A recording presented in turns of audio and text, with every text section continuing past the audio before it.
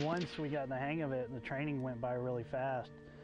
And the 2 Iraqi Army brigades that we actually stood up got tasked to go to Sadr City. And at the time, we were there from 2007 to 2009 for 15 months. The news actually called Sadr City the most dangerous place on earth. It was always crazy because there was something always going on there.